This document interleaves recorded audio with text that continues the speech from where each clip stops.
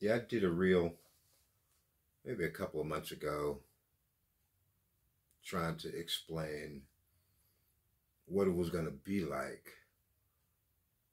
just a few seconds after the rapture had actually taken place. And it wasn't very popular, but it's true, you know.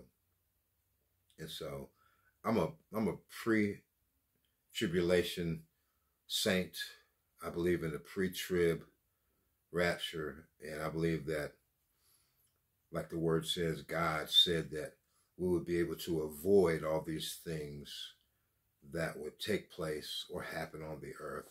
So I believe that with all my heart. I don't believe that we'll have to face his wrath as the body of Christ. I believe that we are to be raptured to attend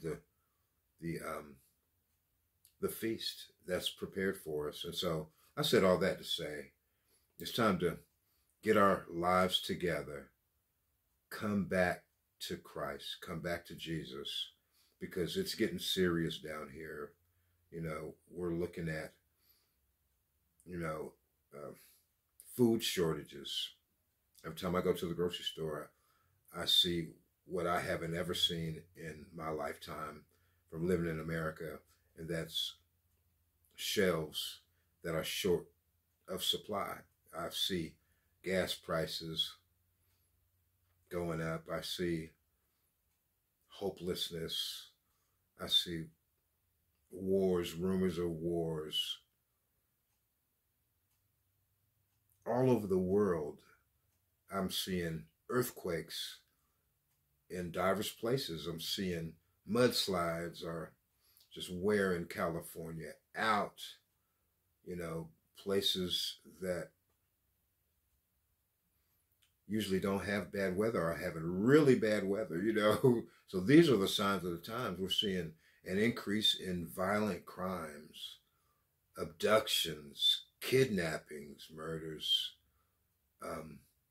We're seeing a lot of stuff that is actually escalating, and the word of God calls those birth pangs. And so the baby's got to be born here shortly, because I believe it could get worse, but I don't believe that it could get worse for the church, because we'll be gone. And so I'm telling you, let's get this thing together while there's time. Let's begin to operate in our gifts. Let's begin to love on one another. I can't tell you how many family members have aught against other family members, blood, that call themselves Christians. I just can't understand that. And hang on to that thing as if it's okay. It's not okay. And it's not about us. It's about Christ. It's about bringing people to Christ. The word of God says the goodness of God brings men to repentance. And so what about the word in the life of the believer? So I said all that to say, we got to be ready for the rapture, because God said in his word, he didn't say it right outright, but he said 2 women will be grinding at the mill. 1 will be taken and 1 will remain. He said 2 men will be sleeping in the bed.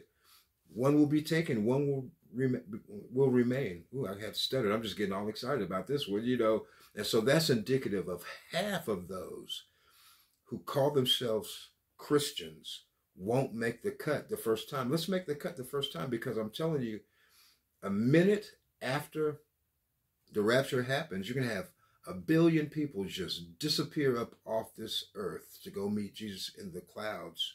And what's going to be unleashed on the earth is going to be something that we don't want no part of. Hell will be open, wide open, and everything that comes with it is coming onto the earth. You have people looting, pillaging, murdering for sport. You have people robbing.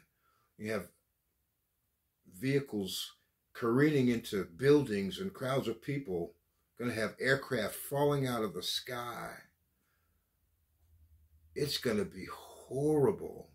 And so I tell you, I don't want to be left down here to have to be prepared for whatever should come to violate my home or my person. So I rather put down the stuff that clouds our judgment. I rather stop the personal sin, be all in, or don't be in at all. Because Jesus, when he comes, he's going to come to get us.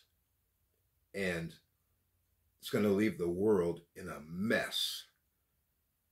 So let's choose Jesus today so we can avoid those things that will come upon the earth.